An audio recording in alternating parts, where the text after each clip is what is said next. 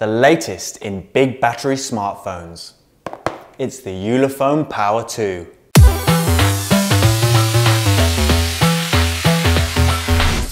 Hey there, today I'll be looking at this. It's the Ulefone Power 2.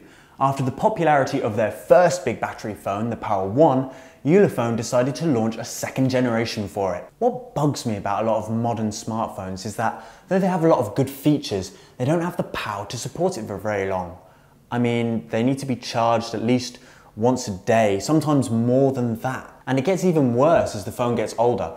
I know with my old phone, if I'll be out and about around 7 o'clock, it'd start dipping below 20% and then I could only use it for the really necessary stuff. Now, one of the main advantages of the Ulefone Power 2 is obviously that it has a very big battery.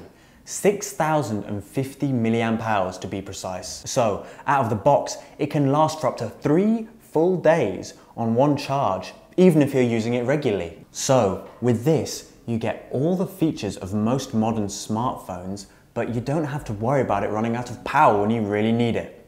From testing it myself for over 2 days on one full charge, I found that it still has some battery left. As far as price goes, you get a lot of bang for your buck, as at around $180, it's very reasonably priced. The phone operates on the latest Android 7 OS, and I found that the Ulefone Power 2 generally runs very smoothly, and that when I was typing, the keyboard was very responsive with no noticeable lag. The Ulefone Power 2 has 64 gigabytes of internal memory, which is twice as much as, say, the basic level iPhone 7 Plus. On top of that, the memory can be extended with external memory up to 256 gigabytes, which is great if you've got lots of photos and videos that you want to store. It has a 5.5-inch display, and despite having such a large capacity on the battery, it doesn't feel too bulky or heavy. In fact, it is still pretty slim.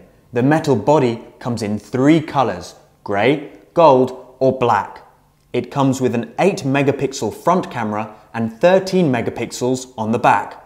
Other features include Touch ID and dual SIM card slots. It also comes with a bunch of accessories, such as a case, ring grip, screen protector, and a micro USB adapter. This is good so that you can buy the phone and don't need to immediately go out and buy a bunch of new stuff. So, if you're looking for a phone that has all the usual features of a good smartphone and has the power to last, then this is a phone certainly worth considering. Check out the link in the description and head to geekbuying.com to get your hands on the Ulefone Power 2. Thanks for watching. To get your hands on the latest and greatest in tech, head to geekbuying.com and click here to subscribe.